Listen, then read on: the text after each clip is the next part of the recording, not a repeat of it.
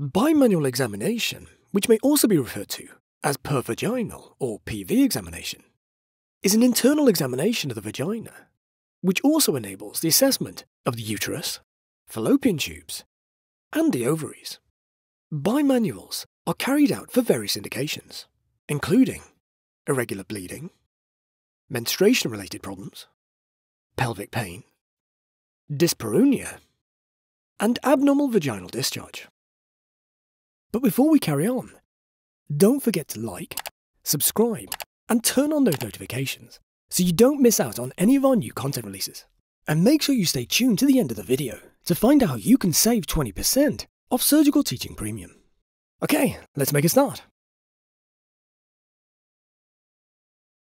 After washing our hands, we introduce ourselves to the patient, clarify their identity, explain what the examination involves and why it's being performed.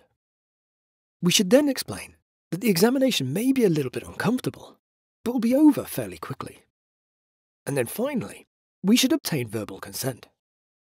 If the patient hasn't already emptied their bladder at this point, then we should ask the patient to do so before we proceed, as otherwise a full bladder may make palpation of the pelvic organs slightly more challenging.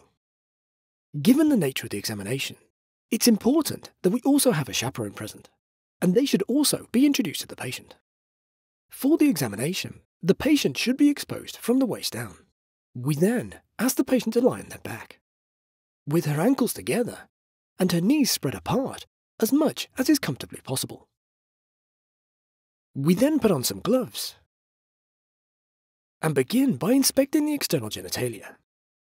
We need to note the pattern of the pubic hair distribution, the labia majora and labia minora for any abnormalities such as thickening or swelling. And then we need to inspect the clitoris, urethral meatus, and the vaginal opening, looking for any discharge, redness, scars, ulcerations, or atrophy.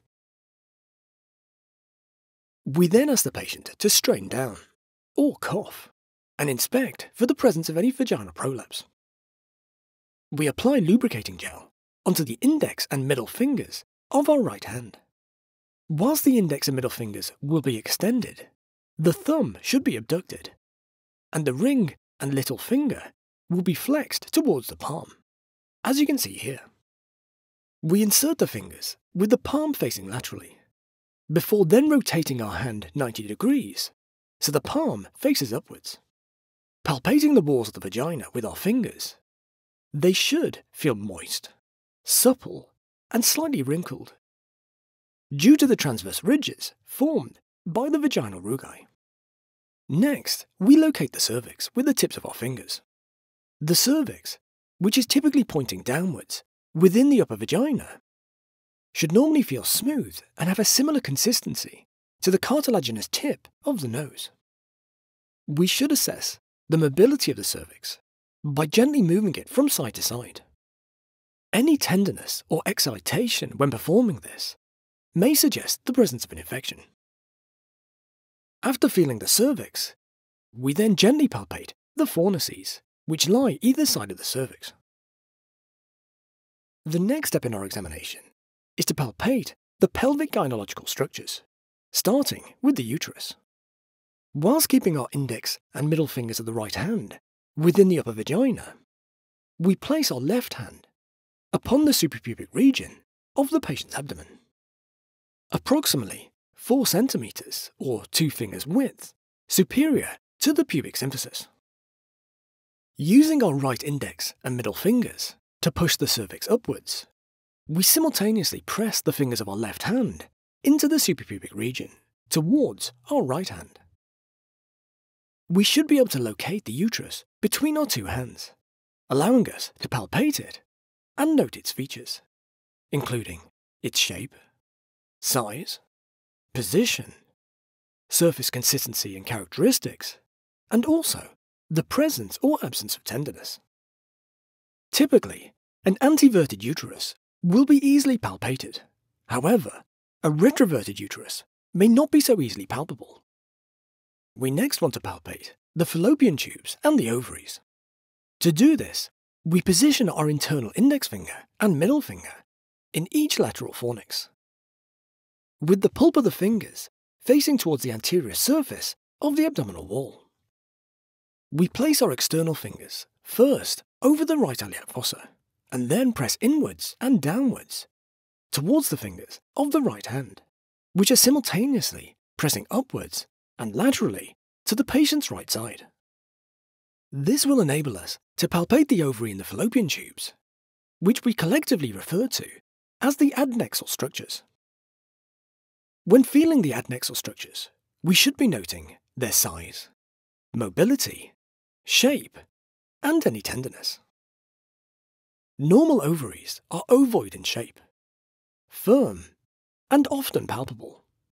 However, normal fallopian tubes are typically not palpable, and thus, if they are palpable, this would be suggestive of the presence of a pathology. We then reposition our left hand over the patient's left iliac fossa and repeat the process, pressing inwards and downwards towards the fingers of our right hand, which will be simultaneously moving upwards and laterally to enable us to palpate the left adnexal structures. If during our examination we have noted a mass, but are unsure as to whether it's an adnexal or a uterine mass, one tip to help us differentiate is that when moving the cervix and uterus upwards during the bimanual exam in the attempt to palpate the uterus, a uterine mass will also be noted to move with our left hand. But an adnexal mass will not be felt to move during this maneuver. To complete our examination, we withdraw our fingers from within inside the vagina and then inspect the glove for the presence of any discharge or blood.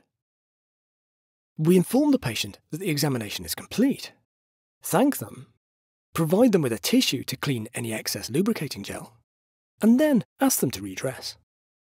Finally, we then need to document our findings.